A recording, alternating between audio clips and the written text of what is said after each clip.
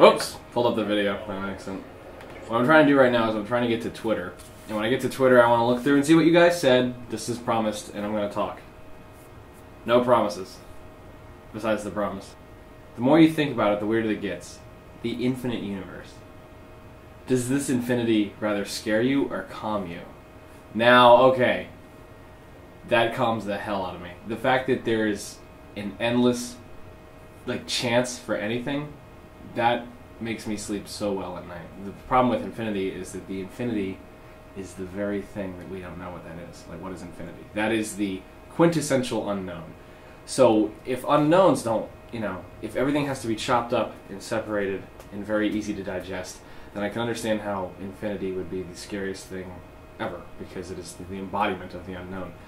However, the unknown sort of excites me, and I find that the unknown is usually an opportunity or a chance to do something great or learn something cool. So, given that worldview, of course, infinity is just like, oh man, that means there's endless amounts of potentially awesome stuff out there. Both, around us, like on a day-to-day sort of basis, and like in the universe. Anything. That is so cool to me, and that keeps me very, very happy thinking about it like that. Les Paul Nick. Okay, Les Paul Nick. This is more down to earth. Should you do a career makes you happy, or do a career will make you rich? And hashtag something. Nice cars, big houses, etc. Okay, well, it's very easy if you only derive pleasure from being rich. So if you're only happy when you have tons of money, then I don't think I have to answer this question. What I would say, though, is that it's much more important to be happy. I know a lot. In fact, most of the rich people I know are miserable. They are completely stressed out and only concerned about keeping their, life, what do you call it? Standard of living. Yes, standard of living up to the par in which they're used to it and they've grown accustomed to, and everyone around them has grown accustomed to as well.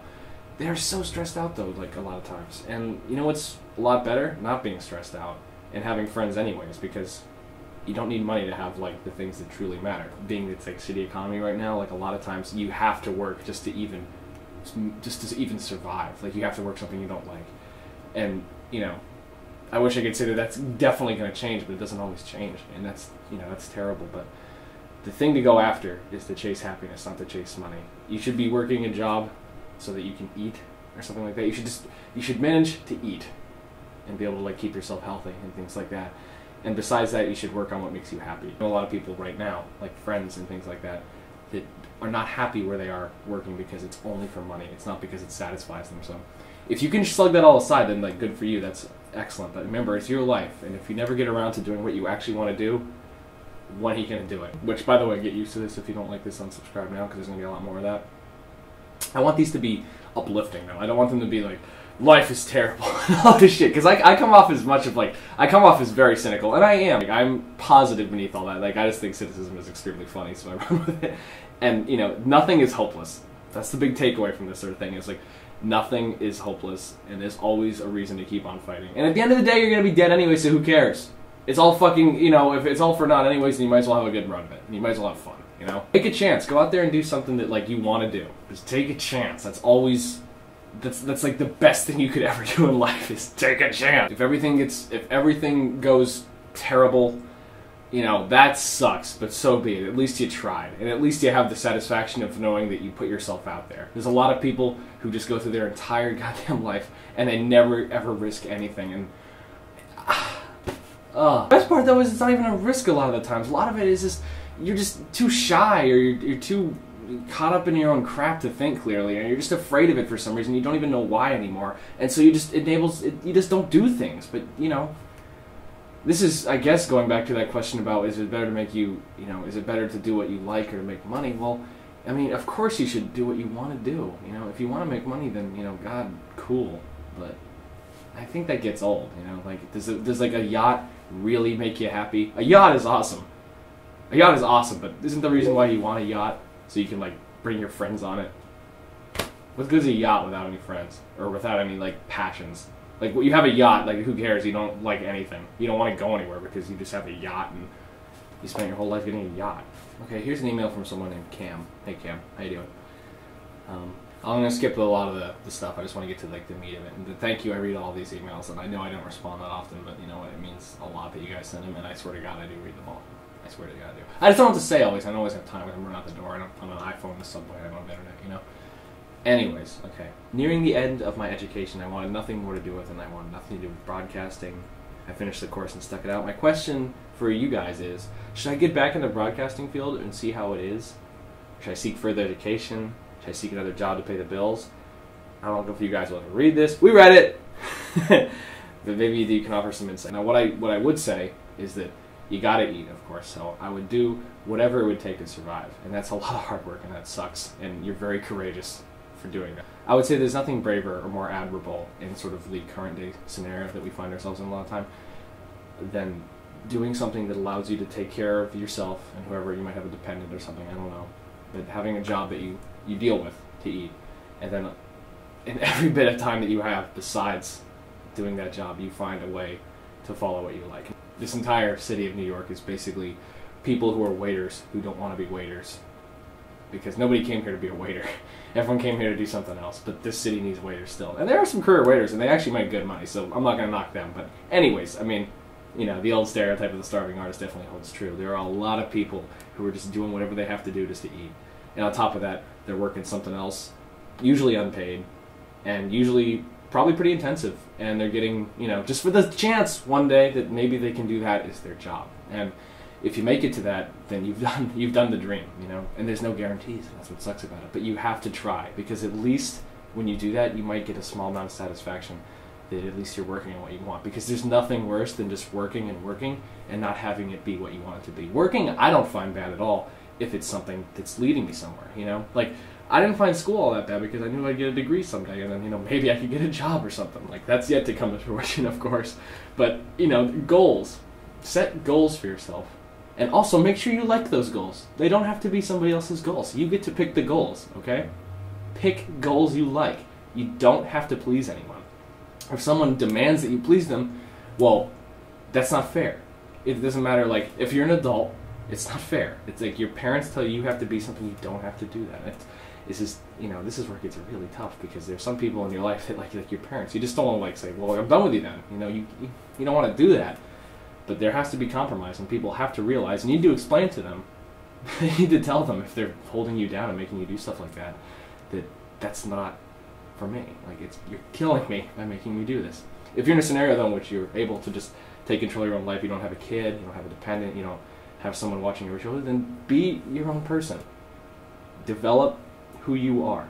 Never be afraid, and this goes for relationships as well. I know a lot of people who are in relationships, and because of like their partner, they can't do what they want to do or something. And there's a million reasons why, so why get into it? But, you know, be yourself. Work on yourself. Work on your talents. Make yourself happy. Only you can make yourself happy. It's not somebody else's responsibility, it's yours.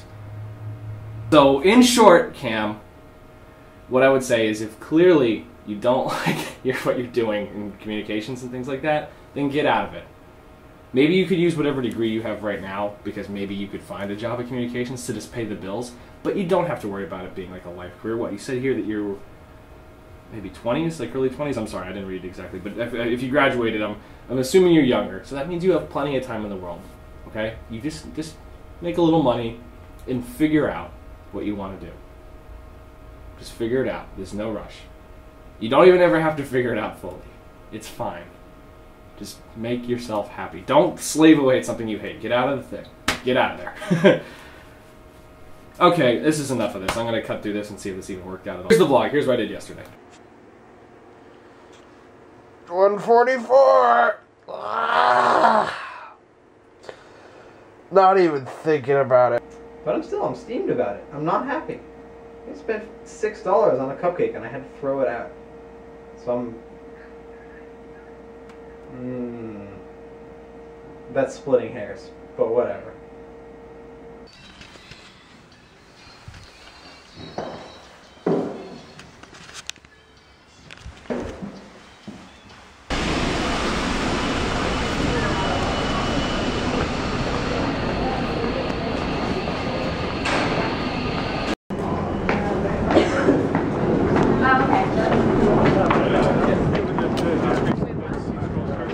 Here I am in Soho looking for Harrison because I don't think I could stand listening to Jeff have phone sex anymore through Skype. I love Jeff and I love his internet girlfriend or whatever she is, but I don't want to hear it. Also, a surprise guest, we have Bobby today. Oh. Oh, hey. Yeah, doing the corner dance? Where's Bobby? I came for Bobby. I know, we're gonna be. Oh, okay. This is funner. I get to be there at first meeting. This is where I work, so I don't know if you should. Maybe you should. I don't know. Just not tell him that. Well, it doesn't really matter because they know where I work and the address is public. Whatever. Who gives a So, shit? who cares? If someone wants to kill you, they're gonna. Oh, and you yeah. should be fucking thankful that If someone you have wants an to. internet presence, you can be found. Yeah. If you have a presence, you can be found. If you're not, I really kind of want to go a Little Green Bow, even though I've been there already. Yeah. If we're looking for Chinese food, because it was really good. All right. And like, when I have really good Chinese food, I just want to go back there 100 times. So. Word. Okay, cool. Yeah. We're gonna meet Basha, like a friend of ours at 7. Okay.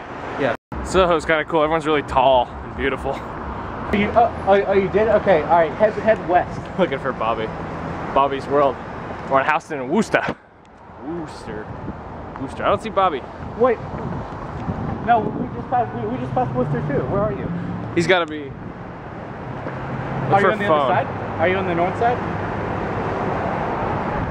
Oh fuck! Really? We're gonna run. We're gonna run. We're gonna run? Okay. See ya. Oh, car. Okay, we can go if we go right now. No, we can fine. It's fine. Hey, Bobby. You all bundled up. You're so cute. How you been, man? Not too bad, man. Not too bad. Yo, guess what? Surprise! Holy shit! You're bringing it out again. Yeah, I know. That looks good. I look like the Fonz right now. I know. How many bulges are there in Manhattan? Because there's the one up on 42nd. There's the Bulge. Oh yeah. Yeah, and it's like huge. There's the Bulge Fire State Building. And the Bulge Fire. There's one on 34th also. It's huge. This is a double Bulge-O, and it's red and blue, so it's kind of patriotic. That's neat. So what does Bobby look like with the hair? Do you want to give us a call when we get back? What does he look like? When we get back into the city? I mean, like a little bit like Al Pacino and The Godfather, but also yeah, we'll be like there. Keanu Reeves and Just give us a call when you get into the Devil's city. Advocate. Got the Marty McFly jacket. And it's got like the Widows peak right there.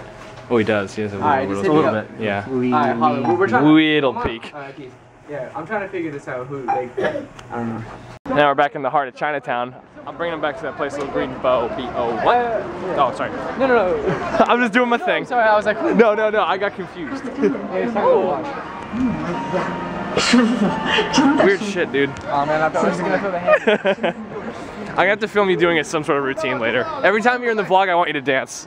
I'm gonna completely exploit the shit out of you. Wait for views. Yeah. That was a dance, yeah, that counts. That totally counts. Check out my fancy feet. You can check out the feet. Ready? Okay. God, those are fancy. That's a house step. The beef and something are like really good. The beef and something? Beef and something and vegetables. Okay. Look at that hot tea go. Hot tea. Hot tea, baby. These are dumplings with soup inside of the dumpling or something? Yeah. Be careful. Alright. This is such a cool little thing. It's filled with pork sauce and like soup. It's so cool. I gotta film it. I gotta make it come in focus. It's fucking really good. It's really good. Really hot. There we go. Oh my good God in heaven. That looks so good. Okay, hit them baby feet. Get in there. Oh, lost the baby feet. Baby mooned you. Baby mooned me, yeah. Cool, so we had dinner, and that was really good, as always, and now we're going to the Tim and Eric movie on, it's on Houston Street. The stupidest theater name. What's the name of the theater? Landmark Sunshine. Landmark Sunshine Theater. Well, Landmark is the name of the chain. Sunshine's the name of the theater. Oh, that's really... Or it's just Landmark Sunshine. It's one of the two. I don't know. Okay. It's a national chain, but there's only one in New York. Okay, I never heard of one, but it sounds stupid. But it has Tim and Eric, so who cares? But there's a little baby at dinner. The baby was cute. Baby Ray. That was cute. I wish Ricky would have been there. I know. She could have freaked out. I'm gonna tell her that this vlog needs a baby. We should just have a baby. I love fucking babies. We could all take care of it. Wouldn't it be great? You could be Pop Pop. Yeah. I'll go tell her. Let's go pitch that to her now. You could be Uncle Harry. Uncle Bones. Uncle Bones. Uncle Bones. Uncle Bones, yeah. Aw, that's his nickname, by the way. And him and Bobby go back to Ad Infinitum. Like middle school. That's awesome. Yeah, it's like me and Alex. Yeah. It's he's I have like 4 Alexes. 4 or 5 Alexes. Because you're so and he's one of popular. them. Cool, yeah. Well, yeah. Well, you grew up in. I only like, hell, have though. 1 Alex. You grew up in hell. I grew up with like. Awesome Yeah, no. Like Alex was the only kid who wasn't worth shooting in the face from my hometown. This is my favorite sticker so far. Big sticker says dolphins rape people. Oh wow. It's like almost like a public notice though. Rape joke. It is a rape joke, but it's still funny. Yeah. Oh, this theater sucks so much. I hate lines. Fancy. Fancy. Christmas hat, okay. Ah. What? So we see. Oh, well, they The used true to intent, yeah. I mean, I want a pop too, but they used to have these rose ones here that I really like. I Rose can't find bowl. them anywhere else. But Oh, I did that thing to my mouth. I'm serious. Honey. Honey.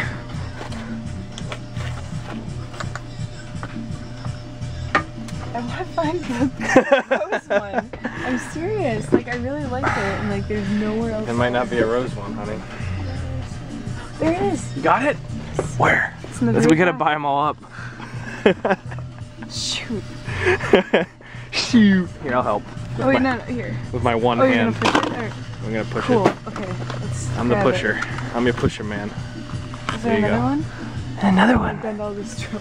Another one. And another one. And another one. Oh well, you're just gonna have to settle for more Jesus candles. St. Anthony though, he's a looker. It's fucking raining out, so I gotta put my scarf. I enjoyed Tim and Eric. Had its ups and its downs. It had some big hits, I thought, and some, you know, some complete misses, kind of like the show. Very much like the show in that sense, but not at all really feeling like the show. What? I can just barely fit. What do you think, hon? What?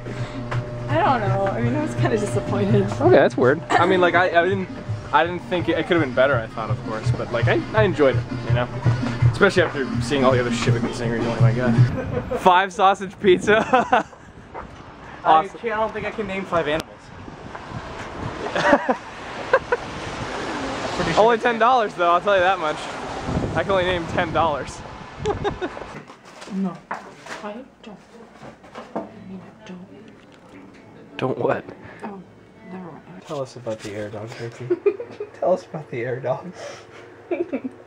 Let's have a shot of Wyatt's nipples and you talking about the air dogs at the Cherry Fest. Come on. Tell us, Aunt Ricky. Oh, there it is. Oh, Which I one? think it Ultimate explains Ultimate itself. Air Dogs, July 7th through the 9th, 2011. Oh, yeah. Here we go. I'm showing you YouTube. You're on YouTube. Fucking. I'm not even gonna move the mouse. You can see. I can't see the camera. Okay, well we're watching the Air Dogs. This Ricky was the Cherry Queen one here. No, it wasn't. Yeah, you are. You're Handled beautiful. by my wife, Kathy Wilcox. Now this is a fast little dog. He'll jump really hard for himself. Now you guys can cheer. Our dogs actually do better if you cheer for them. I bet they do. Jitterbug. Go Jitterbug, go! Air Dogs! I'm addressing the first question. Will I get happiness in this life? Zen is the only answer. Be totally, completely surrendering to the present. Past is dead, future is unknown, but the instant when recognizes and acknowledged is loaded with happiness. It is like unloading a box of freshly received groceries.